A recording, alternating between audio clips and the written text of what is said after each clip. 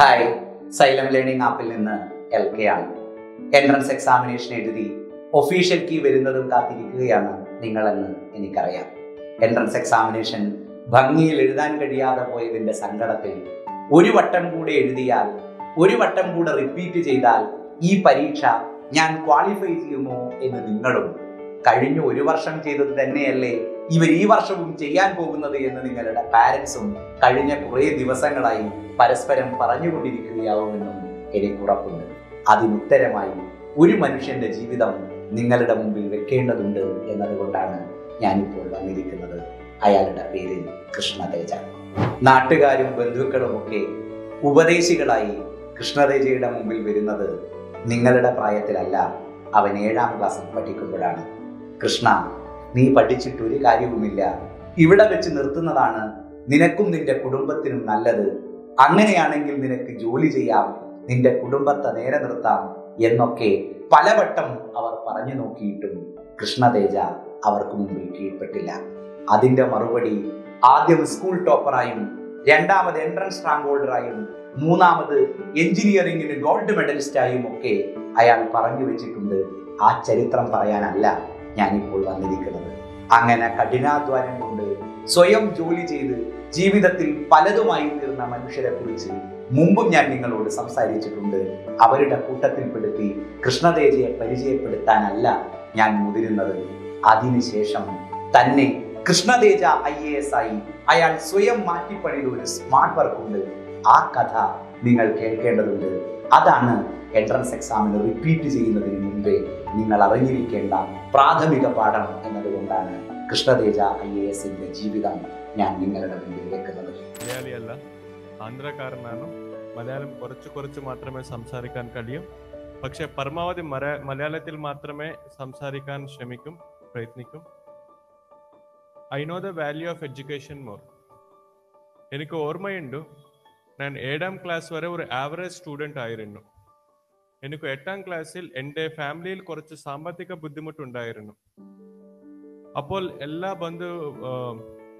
എല്ലാ റിലേറ്റീവ്സ്മാർ വീട്ടിലേക്ക് വന്നിട്ട് എന്നെ പറഞ്ഞിട്ടുണ്ട്, നിങ്ങൾ വിദ്യാഭ്യാസം നിർത്തണം, നിങ്ങൾ ഒരു കടക്ക് പോയി ജോലി ചെയ്യണം, അപ്പോൾ നിങ്ങൾക്ക് കുറച്ച് ശമ്പളം കിട്ടും, നിങ്ങളുടെ ഫാമിലിക്ക് സഹായമാകും. എല്ലാവരും അങ്ങനെ പറഞ്ഞിട്ടുണ്ട്. പക്ഷെ എൻ്റെ അച്ഛനും അമ്മയ്ക്കും എൻ്റെ വിദ്യാഭ്യാസം നിർത്താൻ താല്പര്യമില്ല, പക്ഷെ കണ്ടിന്യൂ ചെയ്യാൻ പണവുമില്ല. അപ്പോൾ എൻ്റെ അയൽക്കാരൻ എൻ്റെ വീട്ടിലേക്ക് വന്നിട്ട് പറഞ്ഞിട്ടുണ്ട്, കൃഷ്ണ, കുഴപ്പമില്ല, നിങ്ങൾ വിദ്യാഭ്യാസം കണ്ടിന്യൂ ചെയ്യണം, അതുക്ക് വേണ്ടി എത്ര പണമാകും, എത്ര ചിലവാകും, അത് ഞാൻ സഹായം ചെയ്യും. പക്ഷെ എൻ്റെ അമ്മക്ക് ഒരാൾക്കാരന് ഫ്രീ ആയിട്ട് സഹായം എടുക്കാനും താല്പര്യമില്ല. അപ്പോൾ എൻ്റെ അമ്മ പറഞ്ഞ പോലെ ഞാൻ എല്ലാ ദിവസവും വൈകുന്നേരം 6 മണി നിന്ന് 9 മണി വരെ ഒരു മരുന്ന് കടയിൽ ജോലി ചെയ്തിട്ടുണ്ട്. അങ്ങനെയാണ് എനിക്ക് എല്ലാ മാസം ശമ്പളം കിട്ടിയിട്ടുണ്ട്. അങ്ങനെയാണ് ഞാൻ 8ാം ക്ലാസ്സും 9ാം ക്ലാസ്സും 10ാം ക്ലാസ്സും പഠിച്ചത്. അപ്പോഴാണ് എനിക്ക് മനസ്സിലായി വിദ്യാഭ്യാസം എത്ര ആവശ്യമാണ്. What is the importance of education. അപ്പോൾ നിന്ന് ഞാൻ നന്നായിട്ട് പഠിക്കാൻ തുടങ്ങിയിട്ടുണ്ടോ. അങ്ങനെയാണ് ഞാൻ 10th ക്ലാസ് ടോപ്പർ ആയിട്ടുണ്ട്, ഇന്റർമീഡിയറ്റും ടോപ്പർ ആയിട്ടുണ്ട്, എഞ്ചിനീയറിംഗ് ഗോൾഡ് മെഡലിസ്റ്റ് ആയിട്ടുണ്ട്. സോ ആഫ്റ്റർ എഞ്ചിനീയറിംഗ് എനിക്ക് IBMൽ ജോലി കിട്ടിയിട്ടുണ്ട്. I got A job in multinational company. ഞാൻ ഡൽഹിയിൽ ജോലി ചെയ്യുന്നു. ഞാൻ ജോലി ചെയ്യുന്ന സമയത്ത് എൻ്റെ റൂംമേറ്റ്ക്കാണ് IAS ആകാൻ താല്പര്യം. എനിക്കല്ല. എനിക്ക് IAS എന്താണെന്ന് ഒന്നും അറിയില്ല. എൻ്റെ റൂംമേറ്റ്ക്ക് മാത്രം 100% താല്പര്യമാണ് IAS ആകാൻ. പക്ഷേ എൻ്റെ റൂം നിന്ന് IAS കോച്ചിങ് ഇൻസ്റ്റിറ്റ്യൂട്ടിക്ക് 30 കിലോമീറ്ററാണ്. അദ്ദേഹംക്ക് എല്ലാ ദിവസം പോയിട്ട് വരാൻ ബുദ്ധിമുട്ടാകുന്നു. അദ്ദേഹംക്ക് എല്ലാ ദിവസം പോയിട്ട് വരാൻ ഒരു കമ്പനി വേണം. അതിനാൽ അദ്ദേഹം ഫോഴ്സ്ഫുൾ ആയിട്ട് he joined me into the IAS coaching. So അങ്ങനെ ഞാൻ വളരെ ഫോഴ്സ്ഫുൾ ആയിട്ട് IAS പഠിക്കാൻ വേണ്ടി ജോയിൻ ആയിട്ടുണ്ട്.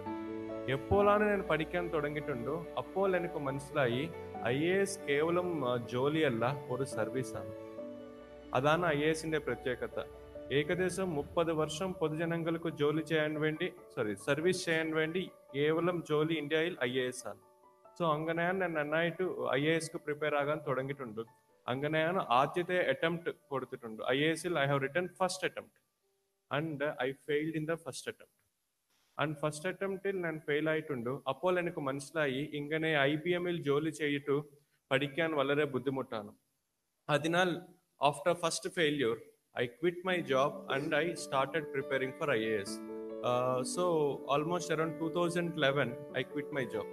So completely എല്ലാ ദിവസവും ഏകദേശം ഒരു 15 മണിക്കൂർ IAS പ്രിപ്പയർ ആകും അങ്ങനെയാണ്. സോ അത് കഴിഞ്ഞിട്ട് രണ്ടാമത്തെ അറ്റംപ്റ്റ് കൊടുത്തിട്ടുണ്ട്, അതെയും ഫെയിൽ ആയിട്ടുണ്ട്. മൂന്നാമത്തെ അറ്റംപ്റ്റ് കൊടുത്തിട്ടുണ്ട്, അതെയും ഫെയിൽ ആയിട്ടുണ്ട്. So I have three main success in my life: my 10th class, my plus 2 and my engineering. In all these three things I am the state topper. But I have three failures: the first attempt of IAS, second attempt of IAS and third attempt of IAS. And after seeing three failures, my confidence came down drastically. എനിക്ക് ഒന്നും മനസ്സിലായില്ല, എന്താണ്, what is happening, why I am getting failures. I was shocked. After seeing three consecutive failures, my confidence became zero.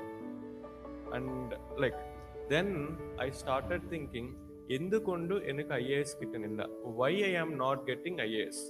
അങ്ങനെ ഏകദേശം 30 ദിവസം ഞാൻ ചിന്തിച്ചിട്ടുണ്ട്, എന്തുകൊണ്ട് എനിക്ക് IAS കിട്ടുന്നില്ല, why I am not getting IAS. Even after thinking 30 days, I am unable to find the reason why I am not getting IAS. So after 30 days, I went to my friends. എൻ്റെ കൂട്ടുകാരൻ്റെ വീട്ടിൽ പോയിട്ട് ഞാൻ അദ്ദേഹത്തിനോട് ചോദിച്ചിട്ടുണ്ട്, എന്തുകൊണ്ട് എനിക്ക് IAS കിട്ടുന്നില്ല. I inquired with my friends why I am not getting IAS. പക്ഷെ എല്ലാ കൂട്ടുകാർ പറഞ്ഞിട്ടുണ്ട്, you are very brilliant, you are very intelligent, you are very talented, even we don't know why you are not getting IAS. So endukonde enaku IAS kitnilla, I don't know why I am not getting, my friends also doesn't know why I am not getting.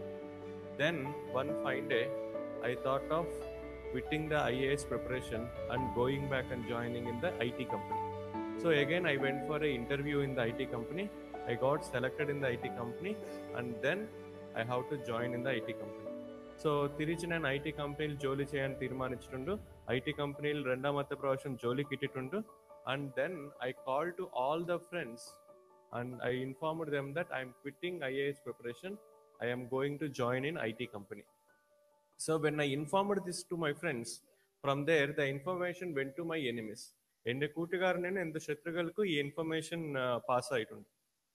So next day early morning at 7:30, three enemies came to my room.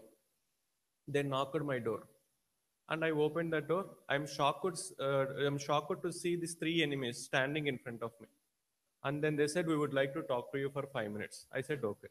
Then they came to my room, they sat in my room and they congratulated me. Krishna, you have taken a correct decision. You won't get IAS. You are good for IT job only.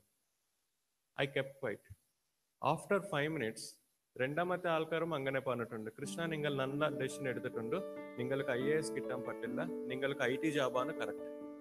When the second person told like this, I asked, എനിക്കും അറിയും എനിക്ക് IAS കിട്ടാൻ ബുദ്ധിമുട്ടാണ്, പക്ഷേ എനിക്ക് ഒരു വിഷയം, ഒരു സംശയമുണ്ട്, എന്തുകൊണ്ട് എനിക്ക് IAS കിട്ടുന്നില്ല. When I asked my enemies why I am not getting IAS, they immediately told three reasons.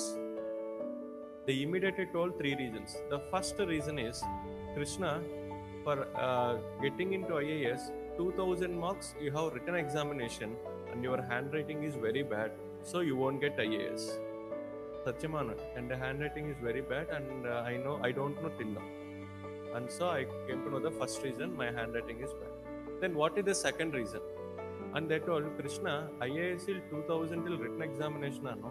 Whenever you are writing answer, you will write first point, second point, third point, fourth point. But IAS il angane point wise എഴുതാനെങ്കിൽ നല്ല marks കിട്ടാൻ പറ്റില്ല. ഒരു paragraph പോലെ എഴുതണം, ഒരു കഥ പോലെ എഴുതണം, അപ്പോഴാണ് നിങ്ങൾക്ക് നല്ല മാർക്സ് കിട്ടും. അത് നിങ്ങൾക്ക് എങ്ങനെ എഴുതാൻ അറിയില്ല, അതിനാൽ നിങ്ങൾക്ക് IAS കിട്ടാൻ പറ്റില്ല. So I came to know that my second reason is I don't know how to write a answer in flowery language in a story format. Then I asked, what is the third reason? Then they told, Krishna, whenever you answer, your answer is straightforward. പക്ഷേ IAS ൽ വളരെ diplomatic ആയിട്ട് convincing ആയിട്ട് answer വേണ്ടി വരും. So that's the reason why you want get IAS. അങ്ങനെ ഈ ആൾക്കാർ 3 റീസൺസ് പറഞ്ഞിട്ട് തിരിച്ചു പോയിട്ടുണ്ട്.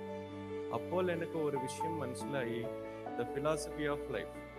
When you want to know positives in you, ask your friends. When you want to know negatives in you, ask your enemies.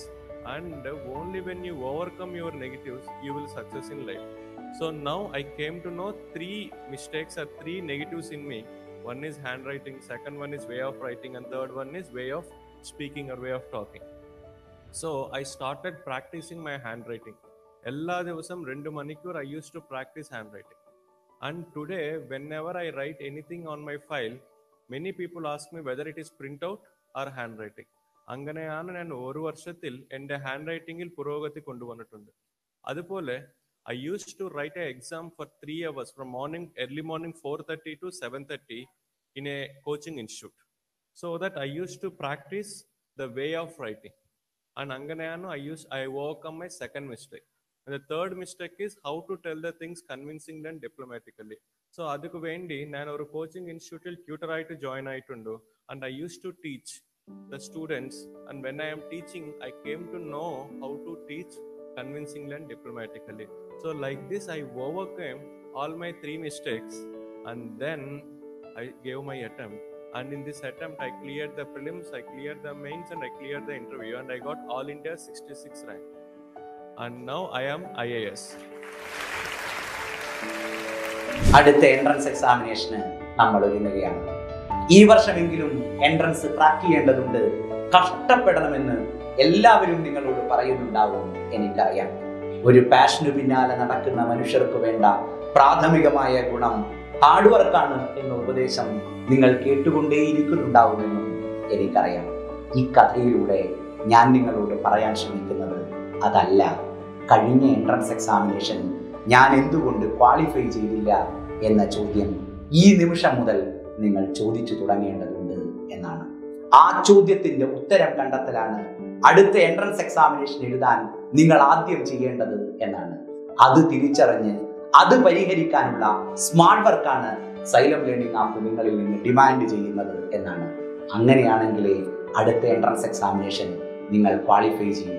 അതുകൊണ്ട് ഇപ്പോൾ മുതൽ, ഈ നിമിഷം മുതൽ ആ അന്വേഷണം നിങ്ങൾ ആരംഭിക്കേണ്ടതുണ്ട്. അങ്ങനെയുള്ള കുട്ടിയെയാണ് ഞങ്ങൾ കാത്തിരിക്കുന്നത്. All the best.